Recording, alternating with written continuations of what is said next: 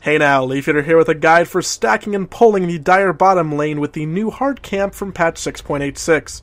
In order to make this work, we are going to need a hero who can block the creep's pathing and navigate them into your creep wave. This pull is quite simple. You really just need to attack the creeps at 55 and pull them up.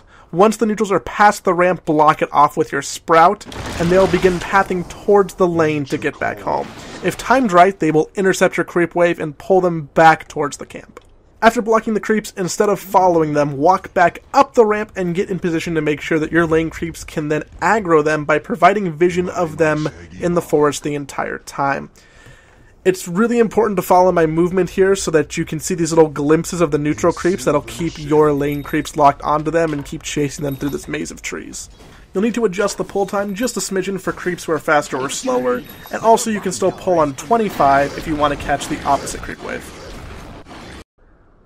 If you're playing Clockwerk or if you're playing Tusk, you can accomplish the exact same thing just by using cogs or ice shards when you pull the wave up.